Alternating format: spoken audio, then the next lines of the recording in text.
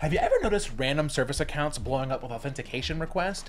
Well, this may not be normal network chatter. A sneaky technique known as Kerberoasting allows attackers to request service account tickets from Active Directory, slide offline to crack them, and come back with shiny new credentials like normal users. The good news is that these attacks leave artifacts, so on today's episode we're going to do a walkthrough on how to find those with Windows Event Viewer, Sysmon, and a dash of PowerShell.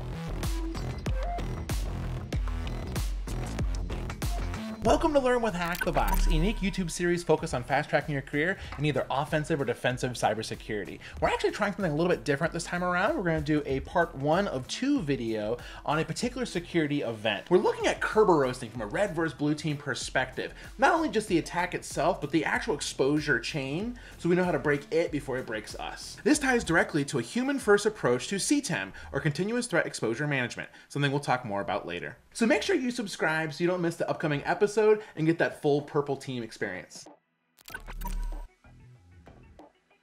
So put simply, Kerberoasting is the process where an attacker will try to steal service account credentials through Active Directory by requesting a Kerberoast ticket and then taking it offline to crack it. An attacker requests a service ticket or TGS for a service principal name or SPN. The ticket contains an encrypted blob that only a target service account can decrypt. So if that account uses an RC4 encryption or some sort of weak password, an attacker can take this offline, use a tool like Hashcat, do a brute force, pull the service account plain text password out, and then go back into your environment, authenticate, and do some sort of lateral movement as that service account. The scary parts are that it can be done from any domain user. It is noisy in a specific pattern, and most detection is about pattern recognition rather than a single magic alert. Akira ransomware and other threat actors like to take advantage of these SPNs, moving offline to get these service tickets cracked, and then moving back into your environment. This is the exposure cascade. And what we're seeing here is it's like a small action leading to large privilege escalation.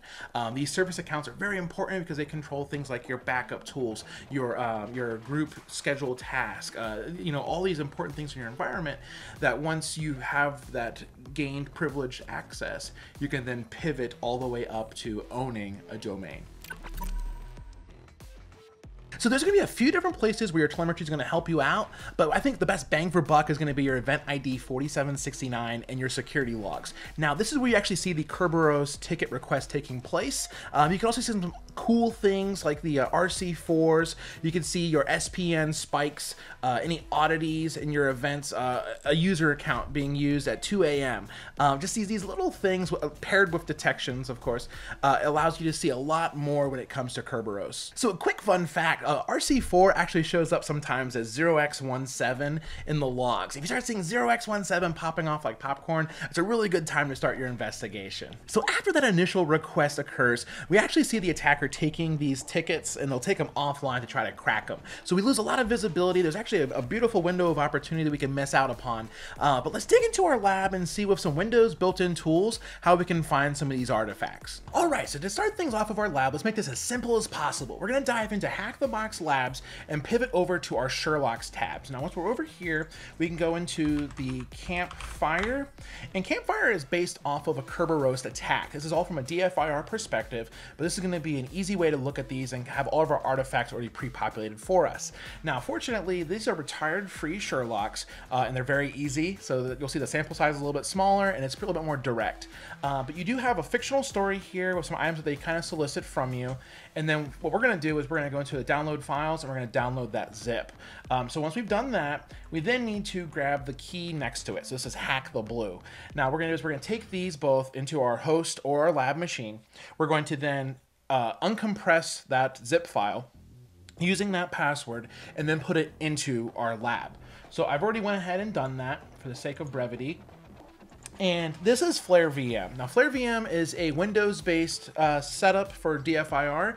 You can also use something like Remnux or just a Ubuntu, whatever your flavor is. But if you're looking to set up a lab, we actually created a video previously in our series here. Highly recommend it. It's about 30 minutes. It's a little bit of a watch, but we also set up Flare VM, Remnux, as well as like a Splunk instance. So if you wanted a full, SOC-like experience, this is how you could do it.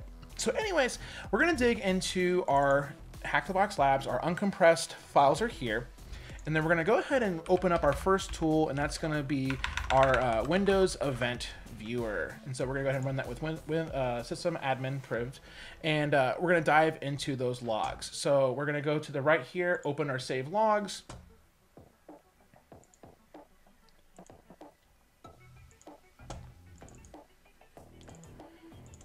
And then we're going to dig into the domain controller. So the fictional story kind of points this way, and this is kind of how Kerberos attacks go. But in this instance, we're going to look at our domain controller logs from our security side.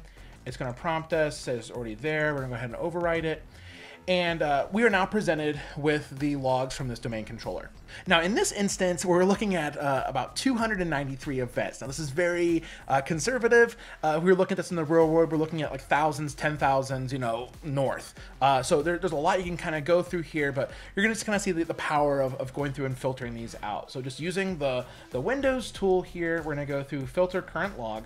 And we had previously mentioned that we're going to look at the window event 4769. So we're going to pop that in there really quick. And we went from 293 events down to 16, which is considerably easier to go through.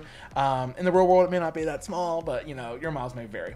So what we're going to do here, just to try to keep it simple and kind of relevant to what we were discussing before, is we are looking at these logs, these information events, and because this isn't inherently bad, this is not going to flag as like critical or like high alert. This is just informational stuff. Hey, a ticket was requested, and these are the type of details or information about those events.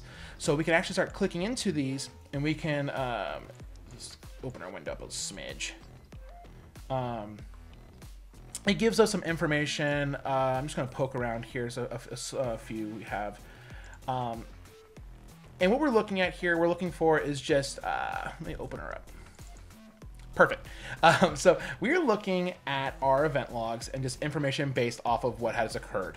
So in this instance, we are going to see things like the service name. We are going to see the account name associated to this, just what the domain it was on, and different types of bits. But one thing we're looking here for this particular instance is additional information under ticket options, encryption types, and failure codes. So we had previously talked about different types of encryption methods, and one we're looking for when we're doing our analysis here, kind of sticks out, is the 0x17 right here.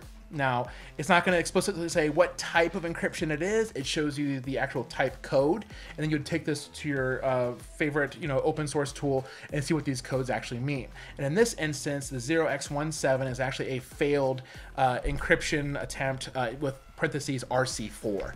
So this is going to be a very indicative of what we're looking for in this particular instance compared to other items here on the account name. We do have DC01, we have administrator, as well as this Alonzo Spire. So we're not saying this is inherently bad. These are just notes we want to take, saying, hey, this particular account name on this particular, you know, service name is using RC4. This is one thing we can look at when we're trying to do our analysis. Now that's all fine and dandy. What we did is we went through here, we took our 293 events, brought it down to 16. This is very parsable, very doable. But this is again a perfect sample set, smaller in size. In the real world, you are looking at a lot more. So this is where the power of automation could really help us out. So what I did is I went through and I crafted a very simple PowerShell script. It's like 16 lines in total. And what we're going to do here is we're going to point that .event, our event log, at this script. The script's going to point at that, and then we're going to be able to parse through off of properties that we seem interesting and try to do some quick analysis, bring our triage window down significantly. So what I did here is I'll kind of walk through it. The line 2 says log path. So what I did is I went through, I set a variable to whenever we right click and go to copy as path, we are looking at that event ID or event log.